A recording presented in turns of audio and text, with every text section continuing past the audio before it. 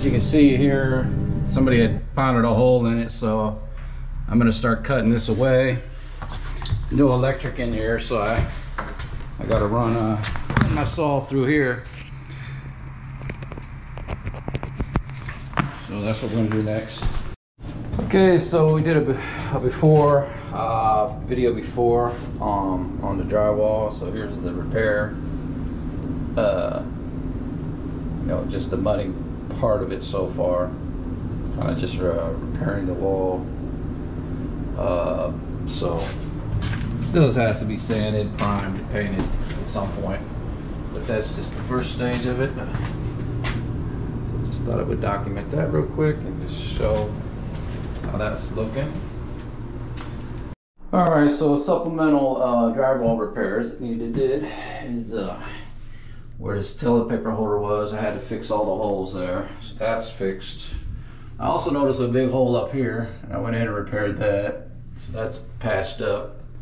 And then along with the caulking, I went ahead and patched up the broken up drywall up here as well. So that's a little extra drywall repairs that I did. And then at some point it can be sanded and then painted. You know, in the next few days I can come back and do those sandings and repaint. Alright, so we did some drywall repairs here. We're gonna now sand and repaint real quick.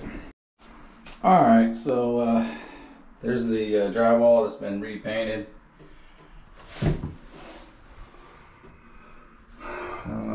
All touched up.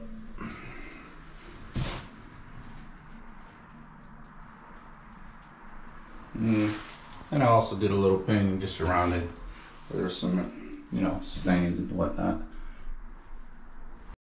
Alright, so also I've been doing some touch-up painting as well. These are just some of the stains and stuff. We're going a couple of places here and there need touch-ups. I'm gonna do that real quick. And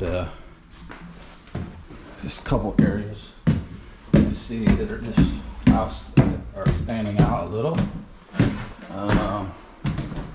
The ones in the bathroom I already did touch some of these up that were kind of glaring, so we got all them with the drywall.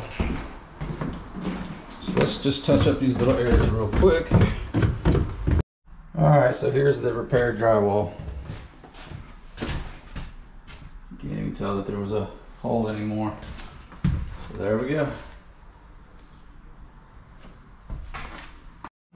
Alright, so I touched up the paint a little bit, got rid of some of them stains. Some of the breaks here I took care of. Some of the breaks here. Just some of the stains here on the walls. Just kind of touched